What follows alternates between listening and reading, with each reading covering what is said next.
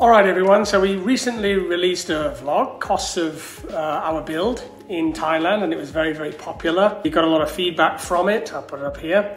So if you've not seen that, you can head on over, there'll be a link in the description for it. But with that vlog, we also got a lot of questions and some of the kind of recurring themes that we saw again and again with it. And mainly they were like, what should you do when you're building in rural Thailand on a budget, and what shouldn't you do? And so this vlog, we wanted to kind of go over some do's and don'ts of building in rural Thailand. And I will say that this is not about like building in Bangkok or building in any other place. This is a building in rural Thailand, local and on a budget. So some people won't have a budget. They'll just be like, okay, spend whatever.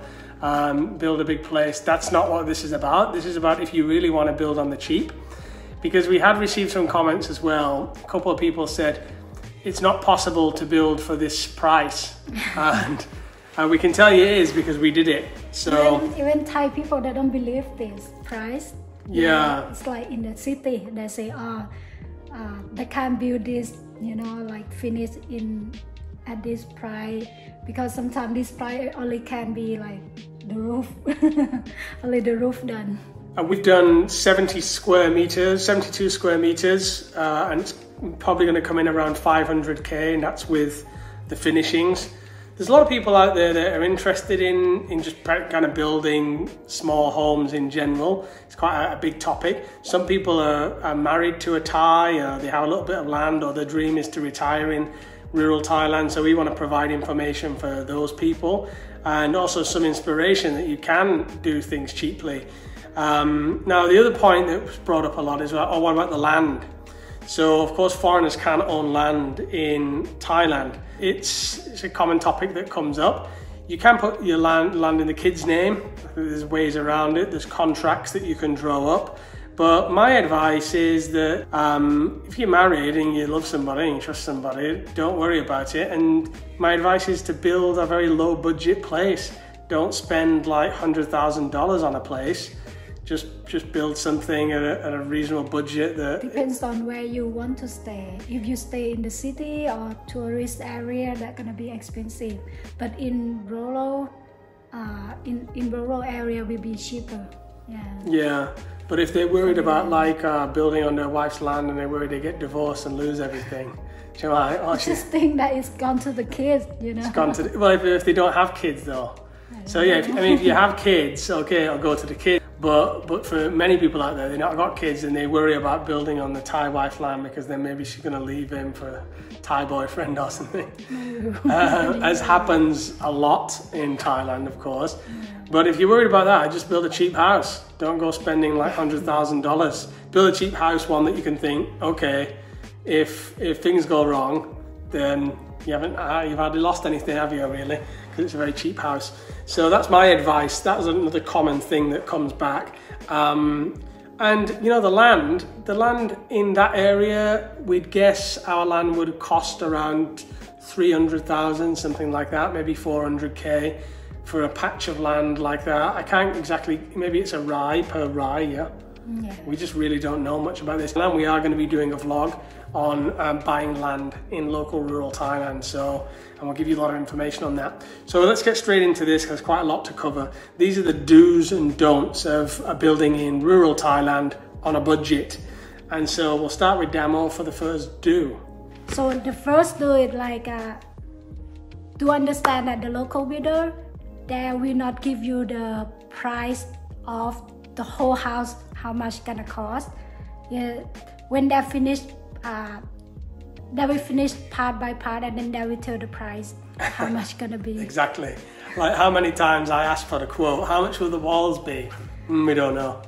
And then afterwards you just get the bill, but you're never surprised by the bill because we trust our builders, right? But yeah, it's like they think different way with the big company, they give the price like per square meter, like they wait for the house finished first and then they calculate for us later. Alright, so the first don't is don't get angry with your builders, your Thai builders. Don't be shouting at them saying you should do this, you should do it that way. They don't respond well to that kind of thing.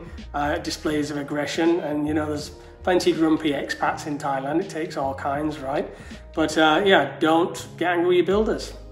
Do understand that it's not the local builder is not like a Western standard or even the big company standard in Thailand as well. You know, they build like just what from their experience, and also they used to work in Bangkok, so they remember that and they learn that, and then they come to do in rural with the cheap price, but still quality. We still need to check that, you know, like yeah. Okay, quality is good, and then we check all the safety and the strong like that. Yeah, so it's not going to be like the UK, it's not going to be like the USA. Don't number 2 is don't pay up front for everything. You don't pay all the money up front in one go. We will give them a little bit of working capital, maybe that they need to buy something, and then we'll obviously the money for the materials. But the workers' fee we usually pay at the end of the build. So actually we paid at the end of, once the foundation is done, we paid a workers' fee. Then when the walls were done, we paid the next workers' fee like that. So we didn't pay everything in one lump sum up front. If the big company, then we pay like 10% in advance first. That not start yet, but we like they will feel เกรงใจ us, so they will start to build like 30%, and then they ask for 5,000 baht. Yeah. The small amount of money. Yeah. And then they will ask again like when it finished.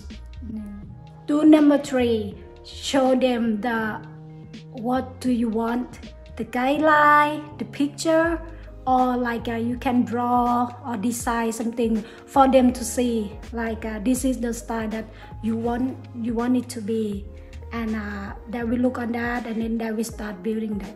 So don't miss this point, it's very important. Never miss it.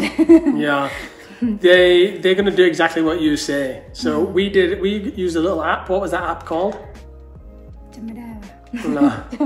So many apps that I used, I design and then show them, like, and there are many apps out there that you can do some design. You can design the build on, and then you can show them kind of the layout. So they're not going to do drawings for you or blueprints or. Yeah, builder not do that. They won't do that kind of. You have to show them. You have to have picture or something that's gonna be like that. Show them, because it's not like big company. No. They have like drawing plan for you. Don't number 3. This one actually is quite important, and I think it's a mistake that many of us expats make. Don't go to the internet to look for the price. I know that some people are like, oh, I'm shopping around on the internet trying to find out what it would cost. And the problem is with the internet, if you go to a website, somebody spent a lot of money on that website, you know, with flashy pictures of this house, of how it's going to look and what's the final cost going to be. There's so much added onto that price. If you want to build local and cheap, which is all this vlog is about, it's about local and cheap, people that are working on a very small budget, then the internet's not going to be a good place to find out how much things are really going to cost. I used to search on the internet, and I always thought, oh, this house is going to cost us 2 million baht, maybe 3.5 million baht when I looked. I didn't imagine that the whole thing could be done for like 500,000 baht done locally, and that's because our builders are not available on the internet. We have to talk to them in person, and they're very, very local. They're very, very close to us, so that's an important one. Do number 4 is you know, you have to like supervise with builder closely, like watch every step. It's like many builders don't like this. They don't like you they watching don't them, like but you need watching to. them and tell them to do whatever, because they have ego. many builders they have ego, but our builder they like us to stay close to them, to tell them, because they worry to like do something wrong or not exactly what we want, and they like us to tell them every part of the design and everything, because they don't want to waste time too, and that this is important. It saves a lot of money if you do something wrong, you know, if it gone wrong, you have to buy new material, you have to waste of time like that. So we're lucky that we have the builder that understand this too. Yeah, no, some of this is luck as well. Like you might not be lucky that your piece of land or your wife's piece of land or whatever is in a good area with some good local builders. You might be in an expensive area of Thailand. There may be no local builders around you. So there's some luck. We are lucky that we have our little team, and our little team, they don't even go anywhere in Buriram, right? They just stay in our village. They don't take jobs. They get offered jobs for big money all over. They don't take it. They want to stay very, very localized. So don't number 4, don't reinvent the wheel. So there'll be some people out there that want to kind of reinvent the way these builders work, or you know, in Australia we do it this way, or the UK we do it that way, or maybe can you build me some kind of like eco-friendly straw bale house? That's not going to fly in rural Thailand on a budget. If you want to do that, you need to bring in a specialist. That specialist is going to cost money. Don't reinvent the wheel. Just let them do what they do. They build a steel frame structure, they concrete it. You know, some people are saying, oh, it's the worst concrete job that I've ever seen.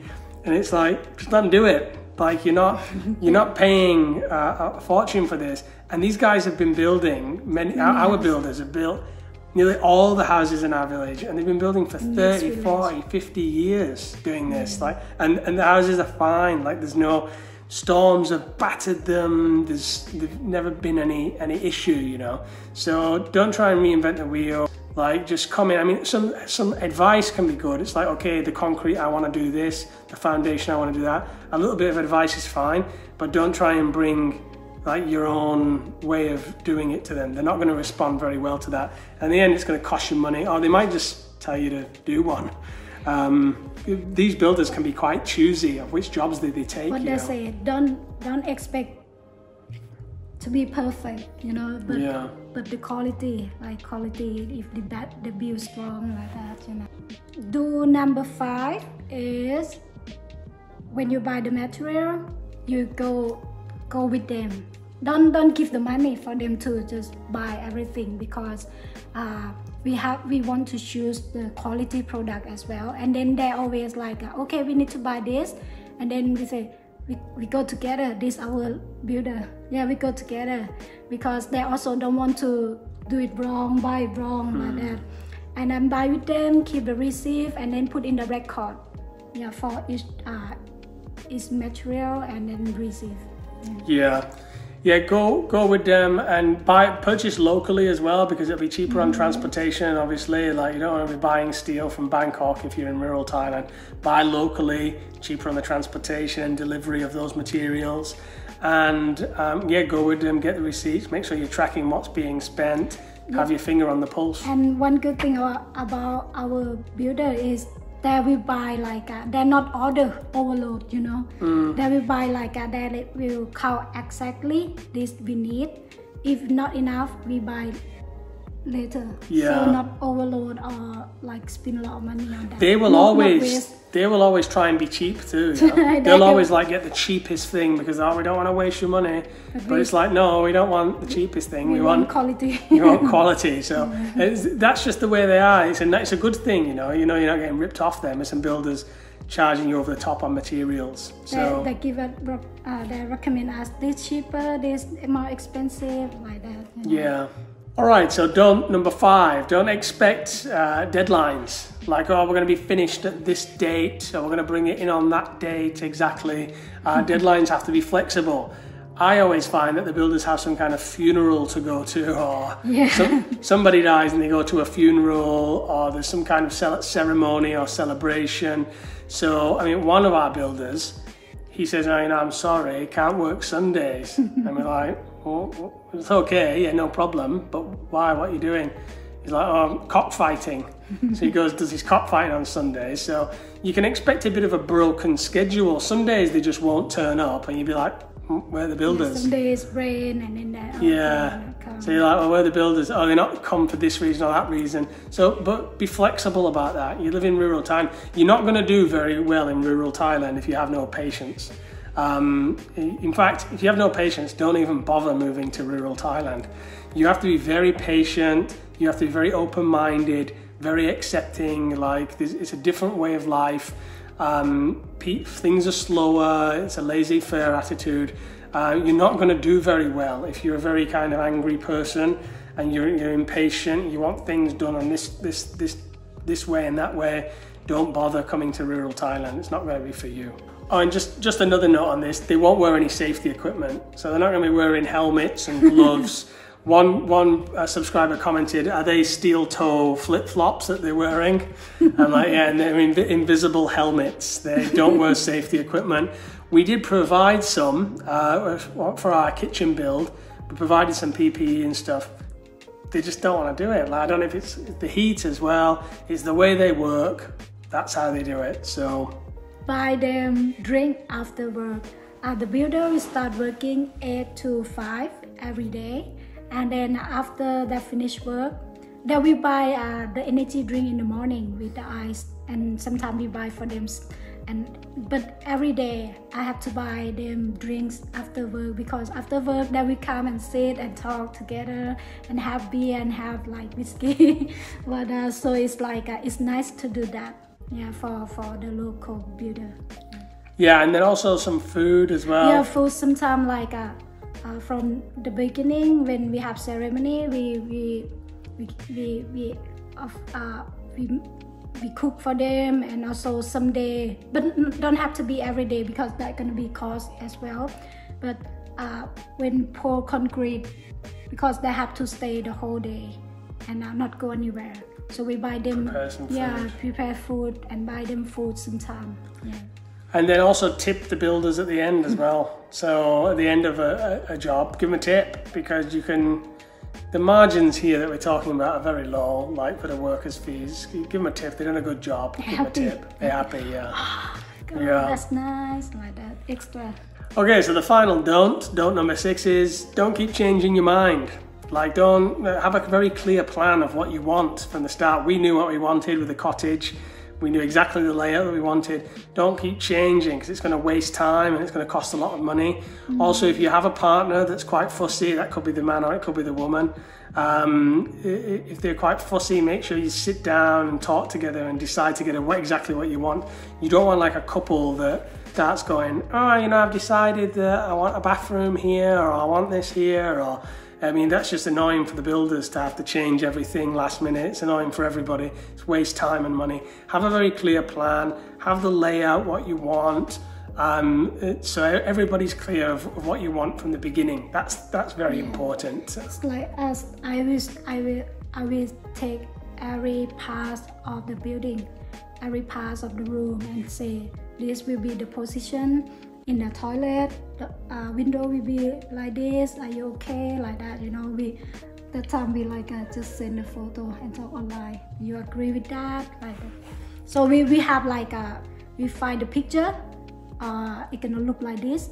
You okay? So it like make it clear, you know. Yeah. What it gonna look like, not just think.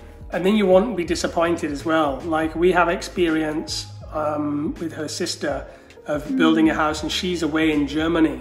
So she has a dental practice there, and there's always mistakes because it's not here to kind of oversee it, and there's changes in the plan. And so we kind of saw that firsthand. Yeah. It's come out right in the end, but it took a lot of like going back and forward. But you need to have a clear plan. So I think that's it. 6 do's, 6 don'ts. No. Yeah, that's it. หมดแล้วเหรอ? That's it, finished. Okay. 6 do's, 6 don'ts. 6 do's, 6 don'ts. So important part. This took a lot of planning, this vlog, and it's a little bit difficult because this is not our usual style. Usually we kind of free talk, but there's kind of a lot of information here to put forward. But so we hope it is useful for those planning to build in the rural areas. So don't think that you can't do it on the cheap. That's rubbish. You can do something on the cheap.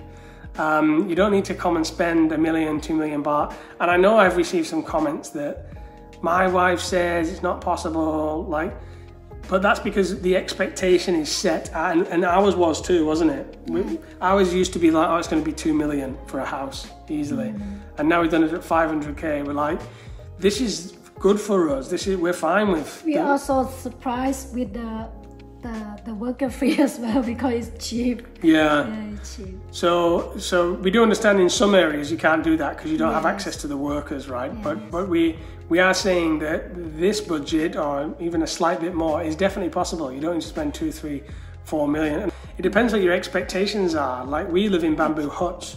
We just want a small house. So it's just a small house. It's just something basic, you know, for us.